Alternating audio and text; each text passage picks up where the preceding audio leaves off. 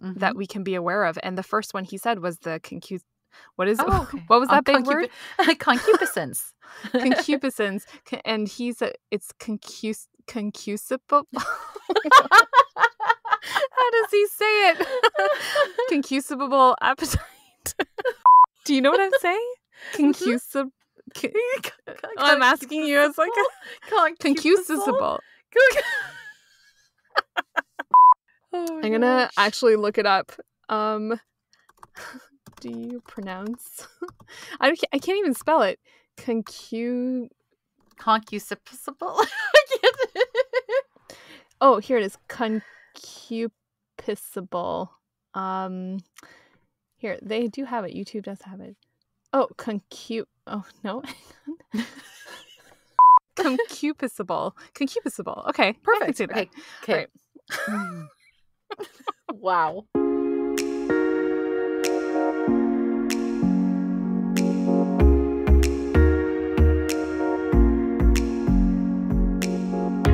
Welcome back to the Modern Lady Podcast. You're listening to episode 114. Hi, I'm Michelle.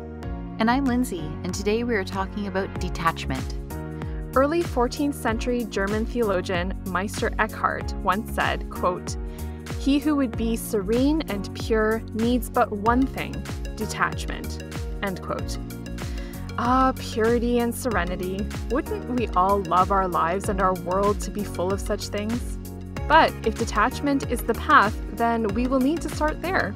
And though it's not always the easy way, it is a practice that is necessary.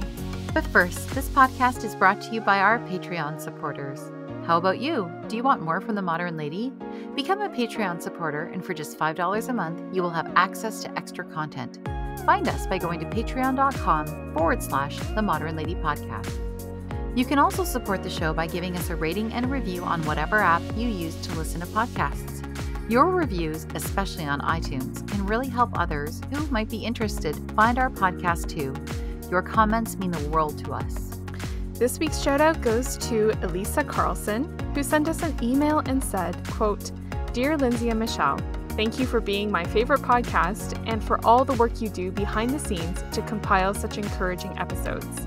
The Homemaker's Creed episode is one of my favorites, and I even found a printable of the creed online after you introduced me to it, which now hangs framed near my kitchen sink."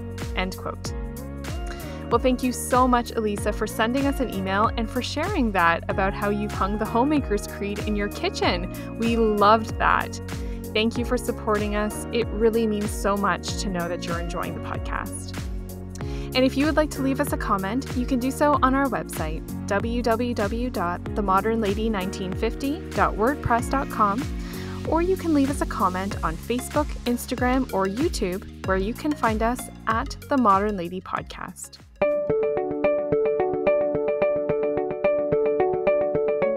But before we get into today's chat, Lindsay has our Modern Lady Tip of the Week.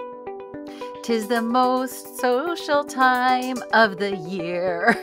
So this got me thinking about hostess gifts. And I figured that it was high time to find out what the top hostess gifts of 2021 are. So according to Town & Country magazine, some of the items that they recommend are cocktail napkins, and then a really neat book that I have now put on my Amazon wish list called The Encyclopedia of the Exquisite. And it looks so neat. What a great gift to give somebody. And they also recommend a recipe journal so you can jot down what you've loved cooking, make notes, kind of, gather your other recipes that you've cut out and put it in there as well. And then things took an expensive turn when they recommended buying as a hostess gift, the Crosley record player or a room spray that costs $250. So then I turned to the queen herself, Martha Stewart, and on her website, she has a best and worst hostess gifts for 2021 article, and she suggests personalized gifts. She says they're very thoughtful and lovely, and that a personalized gift really goes that extra mile. Now, there are lots of ways to get things personalized now via Amazon, Etsy, and even Costco. Martha suggested home items like candles or a plant, but advises against flowers. And we've talked about this before on the podcast, but she just says again that they can be tricky due to allergies. And she said, and I didn't know this, that some flowers can have negative cultural connotations. A few more suggestions from her website included a nice puzzle, a jar of local honey, good quality olive oil, an apron, a whimsical butter dish, artisanal soaps, or a personal favorite of ours, a really nice bottle of liqueur, or we like to give cream liqueurs. It's those sugary, really fun ones that we only drink them at Christmas. And our favorite last year was from a local Ontario distillery called 40 Creek, and it was Nanaimo bar flavored and oh so delicious. So before I draw this tip to a close, though, do not be intimidated by the idea of a hostess gift. Like many of you, we are often on a budget, and sometimes all I can bring is pretty paper napkins, and sometimes I can't bring anything at all. It isn't the gift that the hosts are looking forward to. It's your presence. So accept the invitation and be truly thankful, because that is always the best gift. Well, I'm very intrigued by that Encyclopedia of the Exquisite. What a title. I'm going to have to look it up. Yeah. Exactly. I stopped what I was doing immediately. I looked it up on Amazon. I moved it into my wish list and I will send said wish list to husband.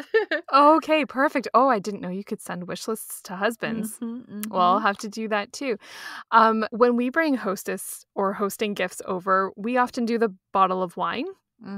We tried to bring something unique or interesting or that has a cool label even too. And then we know that, sometimes people will serve it right away at the party, but sometimes that's for their own collection too. And I do love just that it's the thought that counts, that someone has invited you over out of their, out of goodwill and just wanting to spend time with you. And so the hostess gift also just reflects that, and not to sweat it.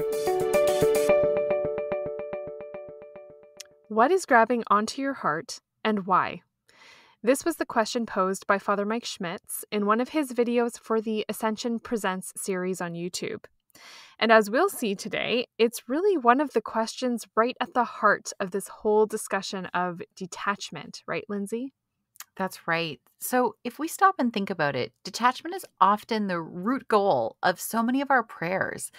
And if we aren't Christian, it's the end goal of so much of the self-work that we're doing. We want to know why we're connected to some things, why we are attached to some things, why we're attached to some things more than other. Is it an unhealthy attachment? It really does seem like the root of everything else that we have to do is to find out what we are attached to and what we need to become detached from. Like attachment to things, and going further, attachment to too many things. It really is the thing that holds us back. Like, it does feel like a chain thing, right? So even if maybe we don't use the word detachment, we'll often convey it in terms of letting go or being set free or unlocking the chains or whatever it is. But yeah, I think we all have this sense in us that too many attachments, especially if they're unnecessary or even unhealthy ones, is really not the path that we're meant to go down. So I asked my husband last night, because before he became Catholic, he was Anglican and he had done his undergrad at a Baptist college. And I said, so in all of your other experiences of Christianity, have you ever talked about detachment? And he's like, no, because I really wanted to get a proper gauge of, is this talked about? Because I don't remember it being talked about before I became Christian. And so you're right. I think it's something we all talk about without using that word. I find it's very much a Catholic word. And in my research, I found out the early Lutheran church really jumped onto the detachment idea as well. But yeah, I think first, like we usually do, Michelle, we should probably define it. So what do we mean by detachment? Well, and you're right. It was kind of an interesting thing to work to define. And what I noticed that it actually you need to understand attachment before you can appreciate detachment. Does that make sense? Yes, actually it does. Yes. So even when we talk about what is an attachment, it means that you're inclined towards a specific object or quality and to a specific degree, right? So ultimately, I read on a psychology website that attachment is ultimately about control. And that control is often simply an illusion. If we can let it go, we can unburden ourselves in a lot of ways. And then I went to one of our favorite priests, Father Ripperger, on YouTube. And he has a whole talk on detachment, but he made this distinction too. He said, you know, you have an attachment when it's hard to take something away or pull something away or have it taken away. And when he said that, I was just like, oh, yes. Okay. So for me, one of the things I would say I would be attached to is my phone. Mm-hmm. Right? I just have to lose it or lose track of it for 5 minutes to know that causes me undue stress. Yeah. So I probably have an attachment to my phone. And so then when we flip into detachment, it's more of like a person can take it or leave it. It's not that you don't enjoy something. It's more just like you have I've heard it called a holy indifference. Mm-hmm. It just means you're not fixated on a thing. And so I found those two definitions play off of each other, but they are really helpful to understand as we go forward into seeing how it can benefit us to pursue it a little bit more. That's right. And it can be physical material goods like you're talking about with your phone. It can be an attachment, a disordered attachment to food, something I Mm-hmm. struggle with. It can be a disordered attachment to a person, right? Somebody Yes. that's been hurtful to us over and over again in the past. So it can be relationships. It can be an attachment to pride, to sin, to the quest for money, like any vices like that as well. So it's anything that's holding us down. I was listening to one priest talk about it, and he was comparing it to the giant in Gulliver's Travels who was being pinned down by these little things that the Lilliputians were holding him down by, this big giant who should be able to move. But they had pinned him down by a ton of little things, right? And so he went on to talk about holy indifference as well, which I love that you brought that up because that really Yeah. stood out to me, is that term. And so he really drew it back to Mary's fiat. And it's something that we've talked about a little bit before in the podcast. But Mary shows that holy indifference so perfectly when she says, "Behold, I am the handmaid of the Lord. Let it be done unto me according to your word."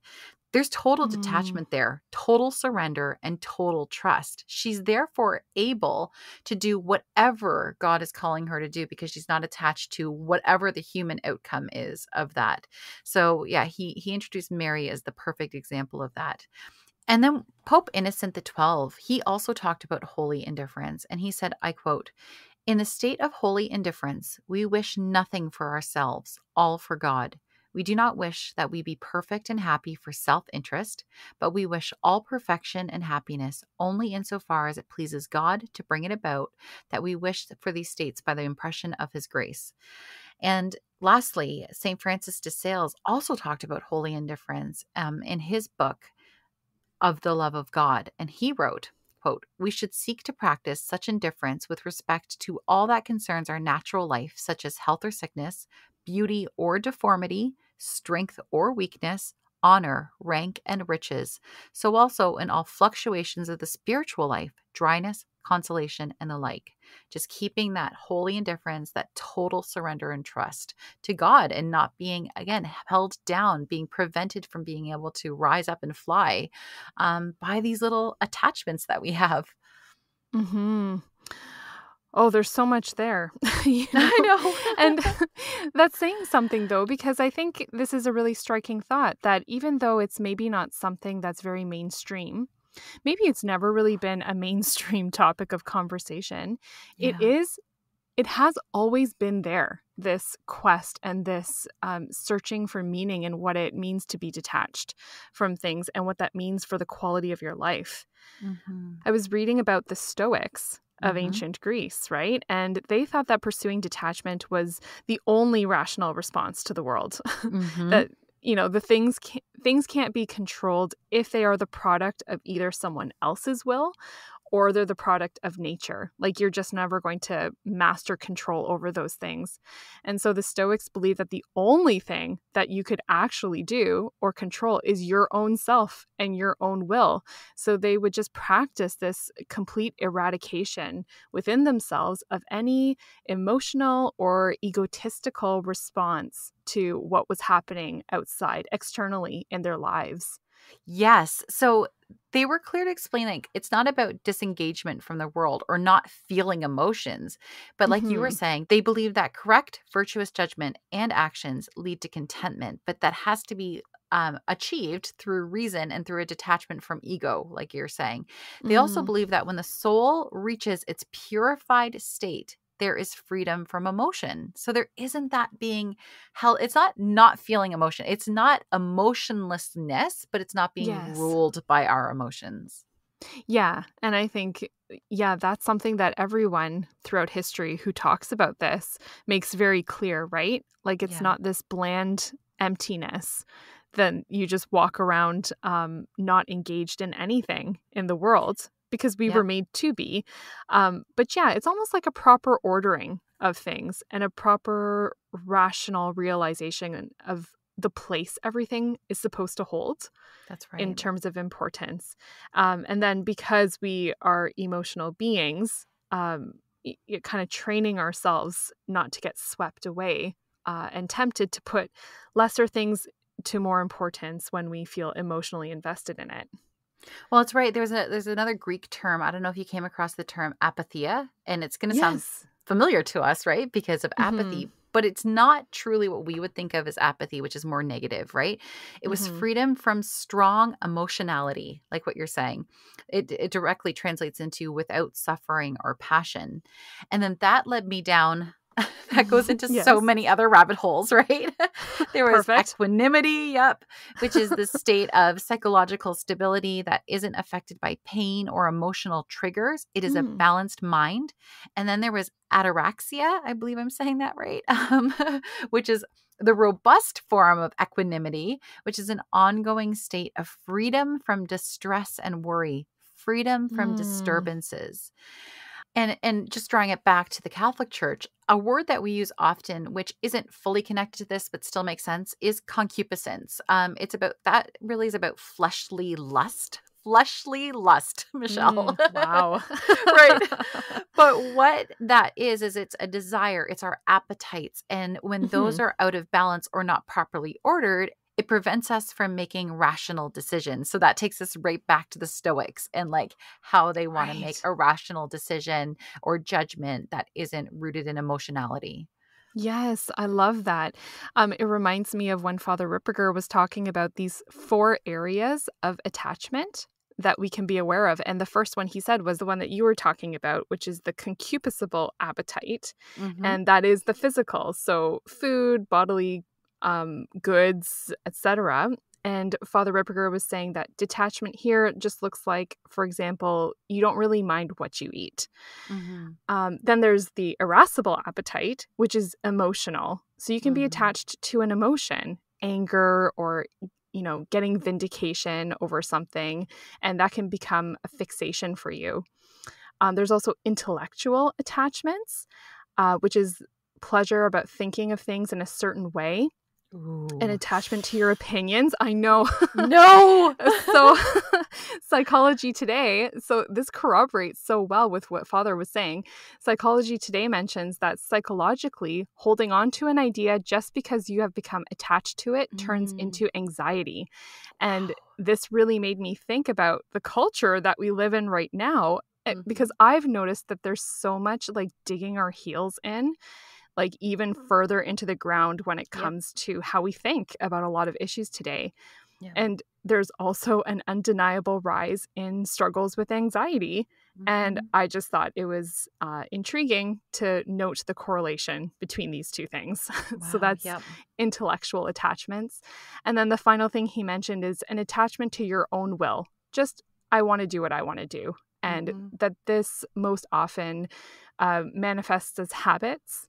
Yeah, we'll probably get into how we can strengthen our detachment, but one of the ways we strengthen our wills to do well is to try to form new habits, and that takes a lot of self-control and effort. So, knowing these things that Father talked about, as we go back then and look at the history of the Stoics and everything like that, we can see how even they would have recognized that there are these areas that we have to be on the lookout for. And by the late Middle Ages, I was reading, detachment was talked about actually in terms of what's called contemptus mundi, which is Latin for contempt for the world, or Mm-hmm. worldly things, in other words. And that this was actually a really central highlight in the spiritual classic, The Imitation of Christ, by Mm-hmm. Thomas à Kempis in 1419. So I just think it's such an intriguing idea that there are so many different, even cultures too, right, Lindsay, who Yeah. like really recognized and may have had different approaches to it, but really recognized the importance of not ignoring how we can get bogged down by our attachments. Yeah. So for something that we think very few people are talking about today, it does Yeah. seem like it was something that was talked about all the time around the world through the history of the world. And they were not a fraction as attached to material goods or anything like we are now, right? It's Very almost like true. this is a burying our heads in the sand type of situation, because you would think like who really could have been attached to so many things 1,000 years ago? Mm-hmm. But it really does seem to have dominated a lot of the different cultures and religions and throughout history. It is ultimately the concept of nirvana from many of the different Indian religions. It has many aspects. Nirvana has many aspects to it, but one of the main ones is liberation from attachment. And then I read this awesome quote from this American Buddhist monk named Bhikkhu Bodhi, and he wrote, and I quote, "The real meaning of upekkha is equanimity, not indifference in the sense of unconcern for others. As a spiritual virtue, upekkha means stability in the face of the fluctuations of worldly fortune. It is evenness of the mind, unshakable freedom of mind, a state of inner equipoise," which is now my new favorite word, equipoise, Mm-hmm. "that cannot be upset by gain and loss, honor and dishonor, praise and blame, pleasure and pain." So here's the thing, and I feel like we just want to make this really clear. Freedom from disturbance or emotionality does not mean a lack of disturbances or emotions, but rather a lack of uncontrolled response to those triggers, not being ruled by them. Mm-hmm. Yeah, and I was looking into even Taoism in China, Mm-hmm. right? Where I know I posted a little bit last week about classical conversations. It's our homeschool curriculum this year. Mm-hmm. And this week, the history sentence was just about what year Taoism was founded by the philosopher Lao Tzu. And he has a quote that says, quote, "He who is attached to things will suffer much. He who saves will suffer heavy loss. A contented man is rarely disappointed. He who knows when to stop does not find himself in trouble. He will stay forever safe." End quote. And so that's even 6th century BC. Right. People are talking about these things, and he was Yep. really popular. Like his philosophies spread really quickly through China. Okay, so to wrap up what we think is probably the longest definition of a term on ever on our podcast, we'll bring it back to Saint Ignatius Loyola, and he, founded the Jesuit order. And it's really hard to Google detachment and not come up with everything from the Yeah. Ignatian theology, right, and the Jesuits. It Mm-hmm. is really a pinnacle of their society. So there's a book of meditations called The Spiritual Exercises, written by St. Ignatius Loyola, and it was written in 1528. The Jesuits used this book as the foundation for their society. Now, there is a first principle, and it can be basically summed up as detachment. Now, I stumbled across a PDF church bulletin, I believe, written by a Jesuit priest for his parish, but I can't find the name of the priest anywhere. But this is what he wrote about the Ignatian practice of detachment. Quote, "Detachment means a healthy impartiality, a distancing, and indifference. The opposite of detachment is possessive attachment, a disordered clinging to things, attitudes, habits, and even people that do not bring us any closer to God. When one is so possessed by things, one cannot freely make a decision for God." So I think we have a clearer Mm-hmm. understanding of attachment and detachment. And so now, Michelle, how do we become detached? Mm-hmm. Well, that is the question of the hour, isn't it? Yes. Yes. So now what do we do? You know what? I came up with a lot of like little hints and tricks and stuff like that. And one of them was to look for this tell, which is that if there's any kind of an emotional response to a thing, like Yeah. sadness or anger, then there's likely an attachment there somewhere. This is again going back to Father Ripperger. He says this as a little tip to tell if you have an attachment to something. Well, then he says, where you should start looking deeper into why you reacted like that. And it will give you a sense of what you're attached to and why. And this is going to give you a better idea of where your own head is at in regards to many things in your life. And especially if it's a very unhealthy attachment, it can alert us more quickly as to where work needs to be done to be freed from this attachment. So this is, I would say, like a preliminary tip. So in order to actually practice detachment, you would have to first navigate what exactly it is you're struggling in attachment. So I thought that was a really good metric to gauge for yourself is, do I feel sad or angry in an undue way when something is taken away or when I lose something? Oh, that's so good. And that is really similar to what I had too as my first point. And mine was just to ask yourself, what are you clinging to? Like you have to do that work, right? Mm-hmm. So that same unnamed Jesuit priest I just mentioned, he suggests that we ask ourselves how we are clinging to things that limit our ability to choose love and life. We'll get into this a little bit more about how when we're detached from things, it actually gives us freedom to live better and freedom to love more wholly. Mm-hmm. But yeah, that's that first step is, what am I clinging to? And I think the word clinging is really, really important here. The Bible tells us over and over and over again that the world is temporary, that our possessions are useless, that they're holding us back, right? That we shouldn't hoard things. We're warned repeatedly about wars and natural disasters and famines that will continue to strike mankind. But we are promised that if we choose Jesus freely, and this again is where it comes into being detached from things, so you can choose something, discern something freely, we're promised that not a hair on our head will be harmed. Now, before I was a Christian, I would have had a lot of issues with that because clearly lots of, innocent God-fearing people are harmed. But that's because I didn't have a proper understanding of detachment.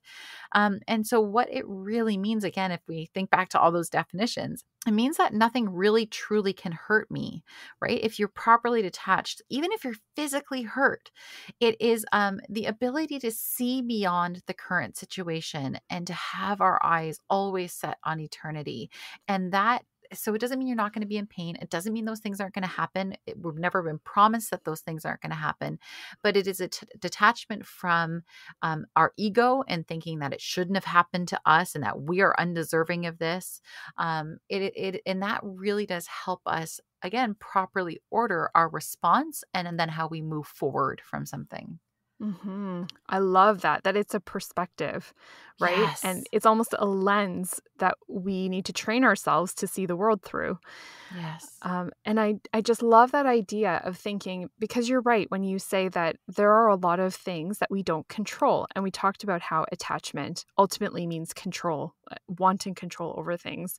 But we can practice even in our day-to-day life, like in little ways, what that looks like for us then, before it really comes down to the wire and maybe some of the bigger things in our lives that happen to us involuntarily. And this is one of the things that I thought of, is to practice our favorite, mortification. Only not like our favorite. It's just that we talk about this a lot too in the podcast. But mortification, it comes from two words in Latin, mort and facere, and it ultimately means to make dead. So it's killing the passions that fall outside the realm of what's reasonable and what's appropriate. I thought that was a good distinction to make.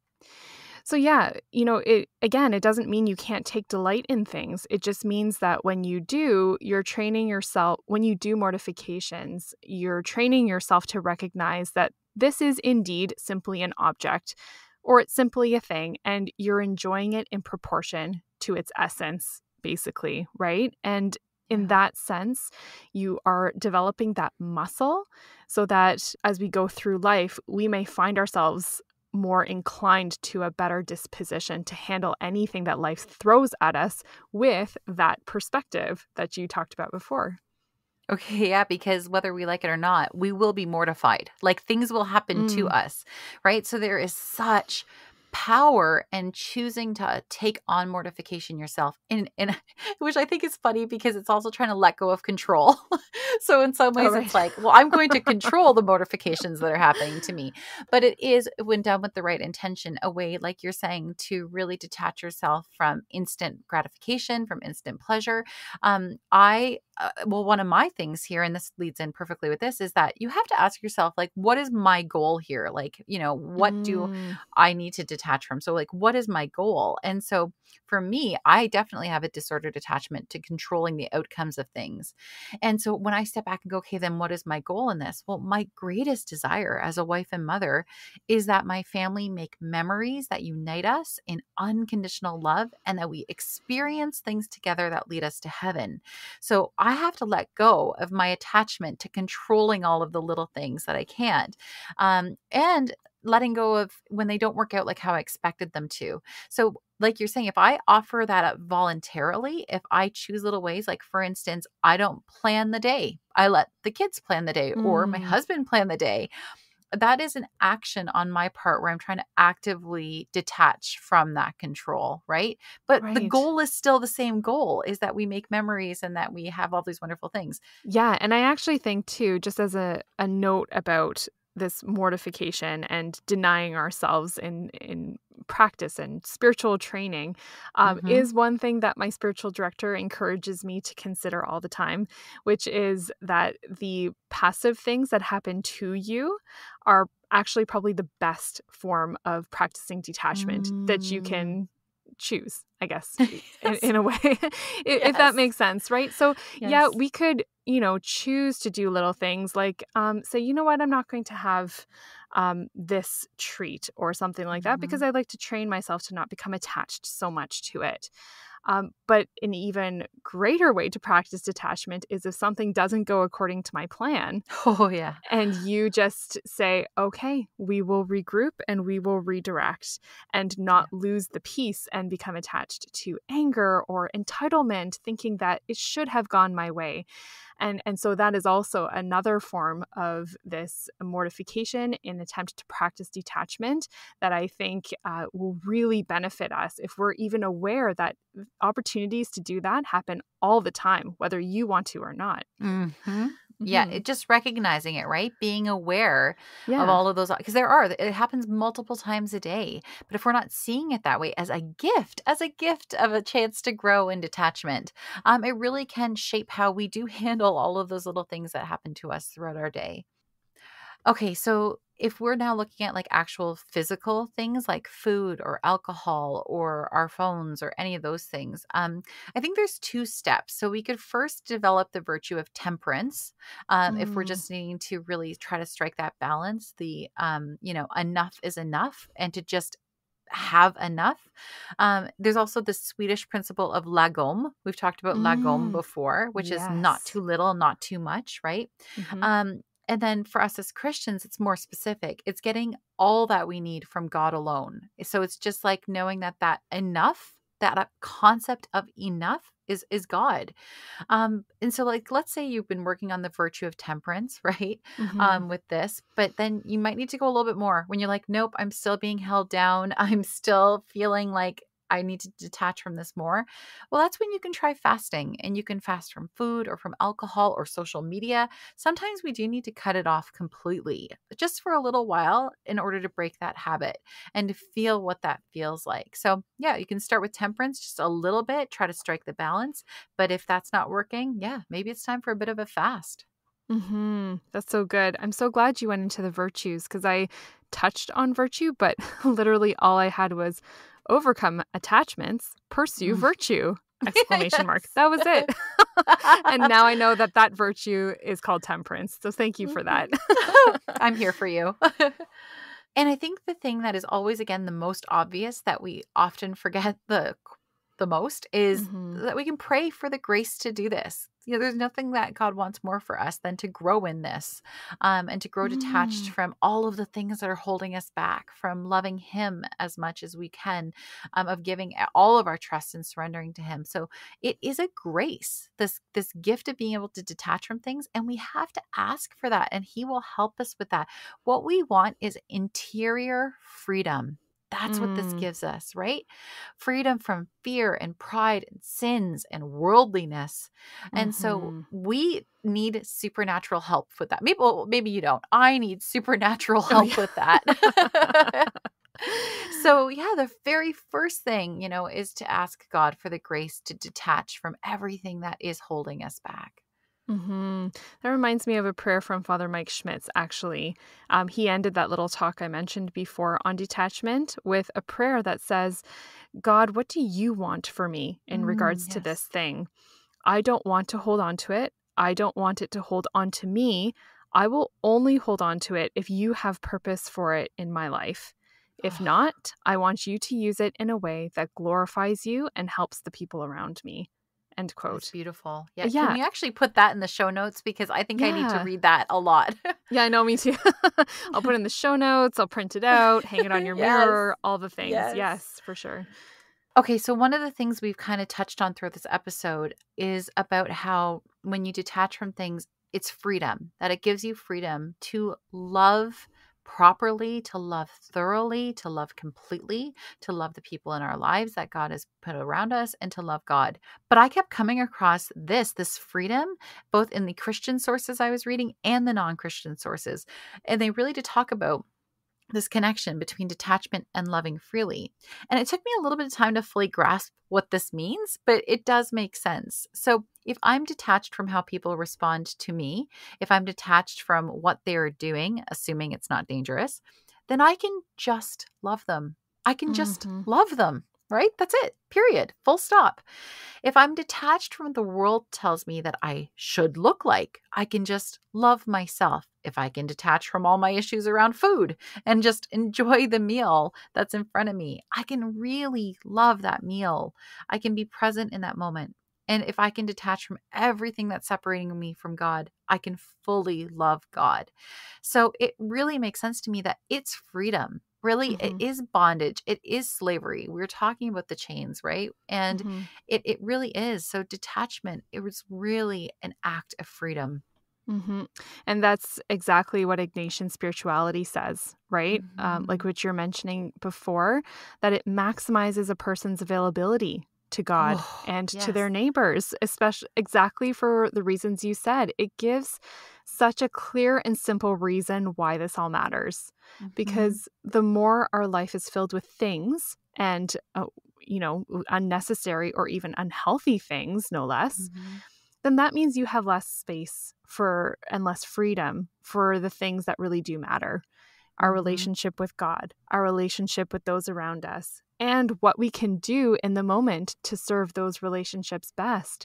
And, one last point here from the American Psychological Association, they say that detachment actually gives objectivity as Oh. one of their definitions of detachment. And they say that it's the ability to consider a problem on its merits alone.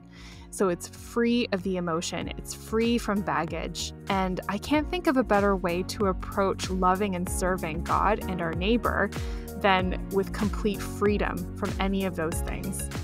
And so ultimately, I think I'm going to let St. John of the Cross finish this all off here because he says it so well. Quote, "In the twilight of life, God will not judge us on our earthly possessions and human success, but rather on how much we have loved." End quote.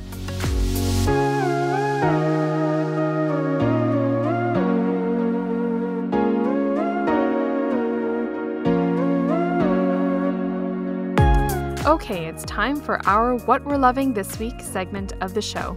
So, Lindsay, what have you been loving this week? Well, a few months ago, I finished the book, often considered the great American novel, The Grapes of Wrath. Now, the reason I didn't share it then as a what I'm loving thing is because I really struggled with how much I love the novel, considering the amount of blasphemy used in the dialogue in the book.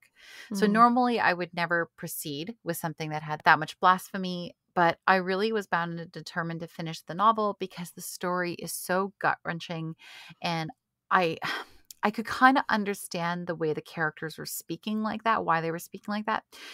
I will say though, and I just need to say this, that every time I encountered dialogue in the book, I would actually skim the page really quickly and then use my finger to cover the blasphemy. So that was, I felt like Mm. I was doing a little bit of something. But you were probably wondering, so what does this have to do with what I'm loving this week?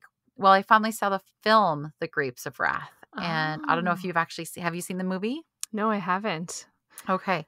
Well, I was blown away. So everything, okay, it skips a bit of the book, which made me sad, but it also skipped all of the blasphemy. So it's not Mm. in the movie. So then I have zero issue recommending the movie and had zero issue watching it.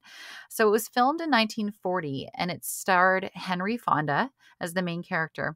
And the novel and film follow the Joad family as they join thousands of other people leaving the farming communities in rural America after a drought combined with over farming created that unique weather phenomena of the Dust Bowl, along with the dissolution of the tenant farmer situation as farming became more industrialized and as the new equipment meant that just one man could clear all of the fields, right, that used to take many, many men to do. Mm. So these two factors plunged countless families into extreme poverty, like resulting in a lot of deaths. And a lot of them felt like their only hope lay in California, where they could be migrant fruit pickers. And Mm. so a lot of them packed up all that they had left, right, and they headed west. So I won't say anything else, but I just have to say I do love Steinbeck, and I really do see why this is considered one of the contenders for the greatest American novel and film of all time. Henry Fonda was mesmerizing, as was Jane Darwell, who played his mother. And I kept thinking, like, it was only filmed in 1940, and what was really happening in history was only happening the decade before in the 30s. So Mm. it was so fresh in everybody's minds. Just a powerful and moving experience. So I highly recommend the movie The Grapes of Wrath. Mm. I remember reading it on my own in high school, but it Mm-hmm. has been so long, I couldn't tell you anything of what happened. So maybe Yeah, it's time for a reread. definitely, definitely. And Mhm. a watch. Definitely And a watch the movie watch. for sure. So what have you been loving this week? So I have been loving this production, which is also televised, called Queen Esther, and it's produced by Sights and Sounds Theater in Pennsylvania. Mm-hmm. So briefly for context, the story of Queen Esther, and I'm just quoting here from the Jewish Women's Archive, is that in the biblical book named after her, Esther is a young Jewish woman living in the Persian diaspora who finds favor with the king, becomes queen, and risks her life to save the Jewish people from destruction when the court official Haman persuades the king to authorize a pogrom against all the Jews of the empire. And now, so the show itself then, it was phenomenally produced. The acting was fantastic, and what I liked the most were the sets. Oh my goodness, the sets of this theater. So the stage is massive. It's 300 feet, and it surrounds the audience from three sides. The auditorium seats over 2,000 people, and the production often includes a cast of at least 50 actors. They have state-of-the-art technology, and in some of their productions, they have live animals as a part of their plays. And so it's really quite an amazing spectacle to behold. So this particular play I'm recommending today, The Story of Queen Esther, is really interesting. It's colorful, bright, it's really immersive, even watching it on TV from home. And I highly recommend renting it either from the Sight and Sound website, or you could invest in a yearly pass, which would give you access to some of their other equally amazing productions. Okay, that's going to do it for us this week. If you want to get in touch and chat with us about our topic today, you can find us on our website, www.themodernlady1950.wordpress.com, or leave us a comment on Facebook, Instagram, and YouTube at The Modern Lady Podcast. I'm Michelle Sachs, and you can find me on Instagram at mmsachs. And I'm Lindsay Murray, and you can find me on Instagram at Lindsay Homemaker. Thank you so much for listening. Have a great week, and we will see you next time.